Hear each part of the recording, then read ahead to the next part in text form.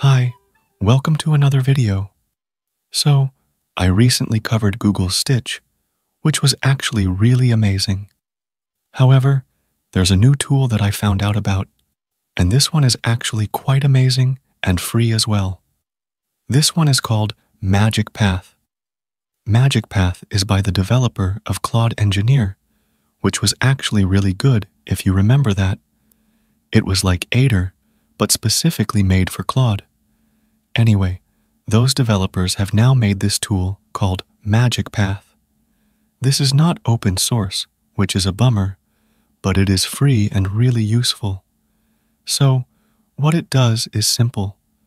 It is a UI designer tool that is very similar in usage to Figma.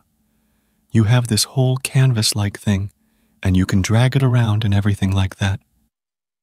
But instead of allowing you to build components from scratch like Figma, it takes an AI approach where you can basically give it a simple prompt of whatever it is that you want to generate, and then it will generate the component for you, which is basically React code. You can then take that component and plug it into anything to make it work with that. Once the component or web page is made, you can also change some text, font, colors, size, styles, and stuff like that. It can generate all kinds of UI, including mobile or web. So, let me show you how it all works in action.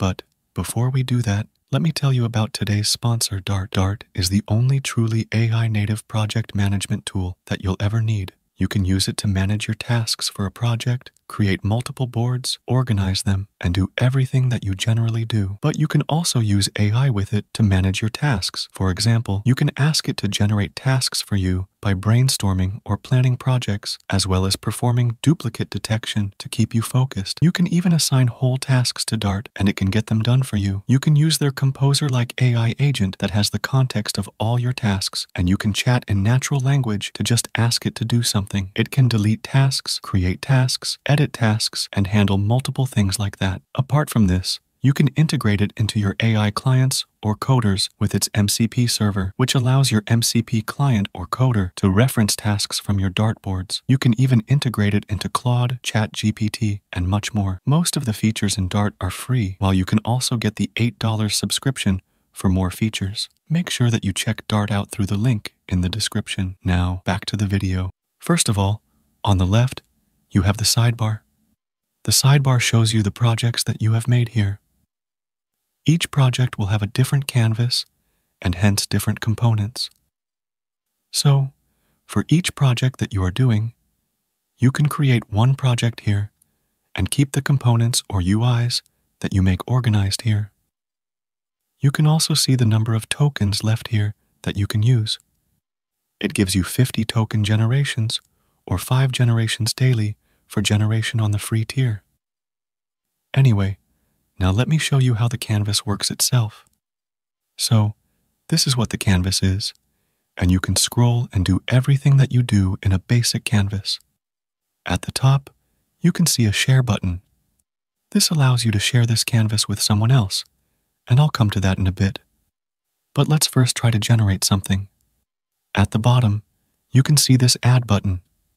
As soon as you click it, you'll see that it will create a new 800 by 600 block here and open up an AI assistant panel here. Now, what you can do is that before asking it to generate something, you can just hit this icon-like thing here, which will allow you to choose between 3 resolutions of the stuff that you want to generate, which is basically tablet, mobile, and browser. You can just click on any of the options, and the block will get resized accordingly. You can also resize it to any resolution by just dragging it and stuff like that through here, which is also kind of cool.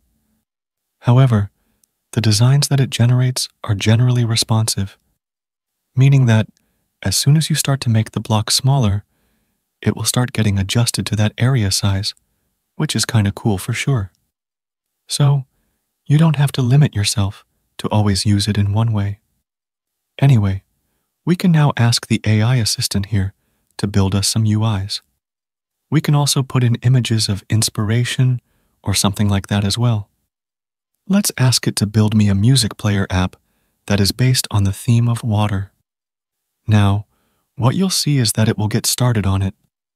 The streaming here is actually quite fast, which is better than something like Stitch, or even stuff like Bolt for that matter. It has a good UI view as it does stuff. Like here, it did the planning, and now it is trying to go ahead and do some more stuff over here and generate the component for us. In a bit, what you'll see is that the component here is generated. Now, this looks pretty good. And what you can see is that here, we have the whole UI generated. This looks pretty sleek, and the design isn't something superbly amazing, but it's still pretty good. Now, you can actually use this component within the app itself, meaning that it is fully functional, which is quite better than something like Stitch, which makes designs that are just designs and not usable. However, this is something that is fully usable. You can also ask it to iterate or change something in it by hitting the chat icon here, which will just open up this sidebar where you can hit anything and ask it to do some changes. You can also do visual edits with it, meaning that you can easily select DOM elements within the generation itself, and this will allow you to change stuff like margin, padding, width, height, label, alignment, and stuff without messing around with AI and stuff like that, which is also kind of cool as well. So, this is kind of cool for sure. Another thing is called Flows. Flows is quite cool as well, as it basically allows you to generate new pages that relate or link to this page. So, let's say that this is the main app, but now what we can do is that we can hit this flow option, which will basically spawn 4 dots on it. This will allow you to click on any of the dots here. For example, if the page that you are trying to make comes before this page in a flow, then you'll hit the left dot, or for pages that come after, you'll hit the right dot, and so on and so forth. As you click it, it will ask you what kind of page you want to make. So, this is the main page, and what I would like is to have a simple sign-in page as well. It is needed here, so we can ask it to just do that. In a bit, what you'll see is that it will get generated, and a line will get connected to it, indicating that they are now linked, and the generation will also have the context of the design of the original one, and will follow a consistent design so that nothing looks out of the blue. You also have the code view option that will give you React code that you can then download and use locally as well, which is also awesome. You can also open this design in a new tab and use it accordingly, or share it with someone, which is great. You can also share all the designs with the share option and then share them accordingly. That is majorly how it works. I found it quite intriguing, and it lacks some stuff for sure, like it doesn't have Supabase integration. It can't integrate external libraries or anything like that. But it is the first version, and this whole canvas-like thing seems amazingly good to me, and you can surely give this a try as it works really well. Overall, it's pretty cool.